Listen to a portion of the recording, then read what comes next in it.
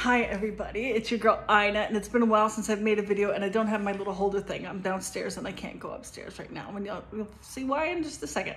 And I look like I'm naked. I'm not. I have a dress on. So I am here in Oberville at our house. It is hotter than hell here. Finally summer hit us. We had a very rainy and chilly and cold springtime, but now summer's here, so the weather outside is nice and hot and sunny. And the reason I haven't made a video is I have been super busy with work. Busy at work and busy with lots of appointments and things, and we're still in basketball season, so we're still in the playoffs, which is crazy to be playing basketball in middle of June. It's hot as hell in the gym with a mask on nonetheless. But I wanted to make a quick video because we have a little bit of news to share with everybody. I hope that I'm not covering up the microphone. We have some news to share with everybody. So last Thursday I was sitting in my swimming pool, and I get a message from a friend of mine named Isabel, and she said, "Hey, I just heard about a puppy in Oberville that needs a home. He had to be taken out of a couple of homes, and he's actually at the vet in the same village where I live. Like, would you be interested in meeting him?" And I was like, of course I want to meet. I mean, it's right in my town. Of course I'd like to go meet him. And so then actually my friend Isabel called me, and then Bettina was like, no way, I'm not over Jeffrey. And I'm not over Jeffrey yet. I mean, Jeffrey, we had him for 18 years. I mean, there's a hole that Jeffrey left that will never be filled, not by any person or any dog. He was just something special. But, I mean, what do they say in plural marriages? Love multiplies. I was like, I still have love in my heart. Of course I still miss Jeffrey, but I still have love in my heart. And so I'm like, well, I'm going to go meet them. Bettina was like, absolutely no way. She had like a stress attack. She was like, no. So I called up, so my friend called the vet, and the vet's like, oh wait, Ina and Bettina, I know them. My kids go to their school. So like the lady knew us, the vet already knew us. So she was like, sorry, I'm holding my phone. The vet already knew us, and she's like, yeah, tell her to come by and meet the dog. So that was last Thursday. So on Friday, I made an appointment to go out there after work and meet this little puppy. So I go in there, they put me in like one of the examination rooms at the vet thing, and I'm sitting in there, and then they open up the door, and this ball of happiness, Rocky, look at him, he responds, he hangs on my every word.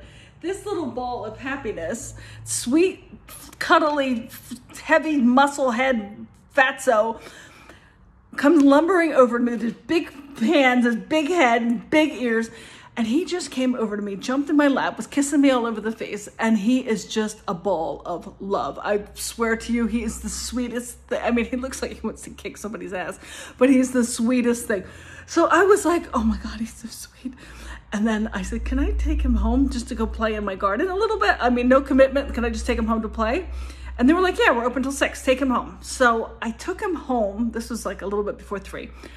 And of course he ran next door. My in-laws live next door. He ran next door. Bettina was next door. And he just said hello to everybody, gave everybody kisses. And he's just, oh my God, he's such a sweetheart. And so Bettina's like, no, I don't want to talk to him. I don't want to know. Blah, blah, blah, blah. And I was like, but I kind of know her pretty well after all these years. And I'm like, she's going to warm up to him. Just let me, give her a little bit.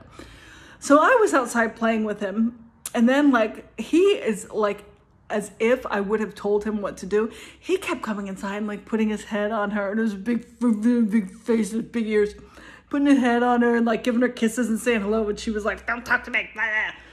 And then he would come back outside and play with me. He was still a little bit like, not sure what was going on because he had never been here before. Like now he's a while, but, so little by little, so it's 3 o'clock, then it's 4 o'clock, then it's 5 o'clock.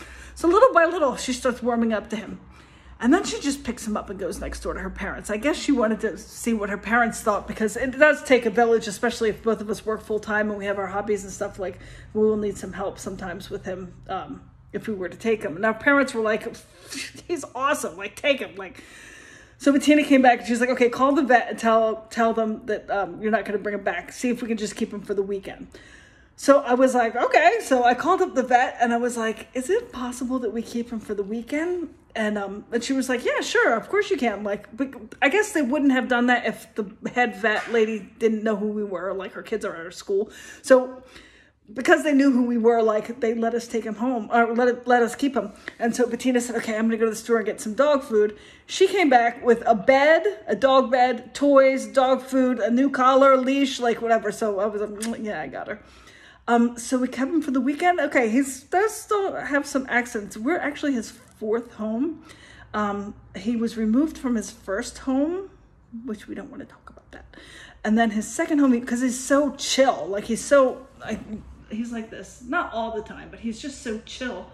They placed him with an elderly couple who, I guess they didn't have a garden. I don't know. I'm kind of making that part up because I'm not really sure. And they said they couldn't handle him.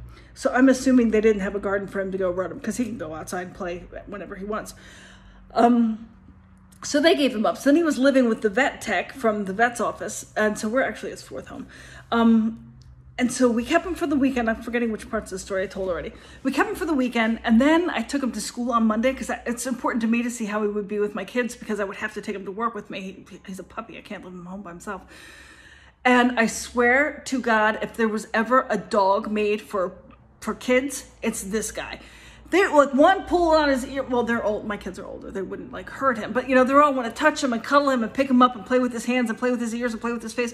And he was just like, okay, like didn't snip, nothing, just loves the kids. Like when I take him out of my car, he runs. I don't always work in the same building. Like my classroom and my office are in 2 different buildings. He runs to the classroom. He wants to go in there. He wants to be with the kids the whole time. He's just perfect little puppy. Well, he's not little. He's a big boy. He weighs almost 30 pounds.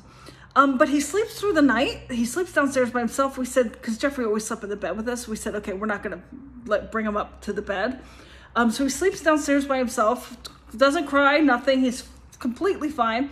You have to take him out to go to the bathroom as soon as he gets up. Otherwise he has accidents. But, and he eats all his food, and I taught him a ton of tricks. He's calm now, so I'm not going to bother him. But I taught him a ton of tricks. Maybe I'll make a video of that next. Ton of tricks.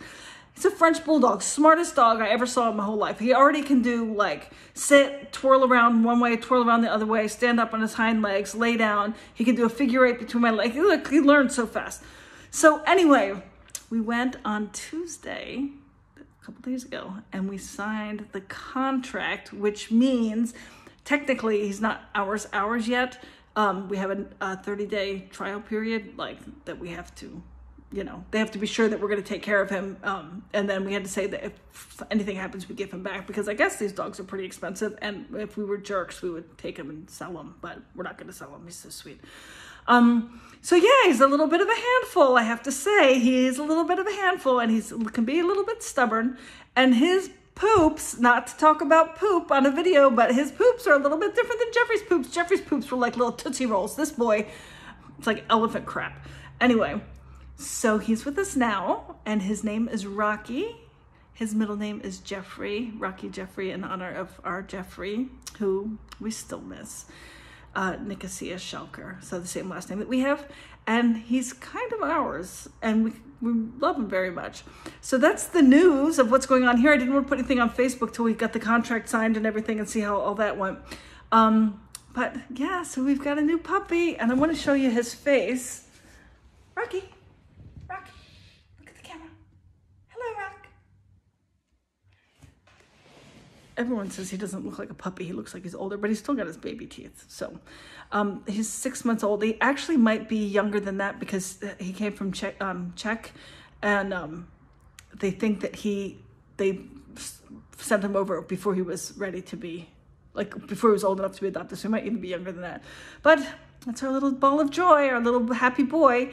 And he likes to go in a swimming pool with mommy, and he likes to eat, and he likes to do tricks, and he's just the best. Anyway, so that's my news. We've got a puppy, and I'm sure I'm going to be making videos about him, because he's the cutest damn thing I ever saw.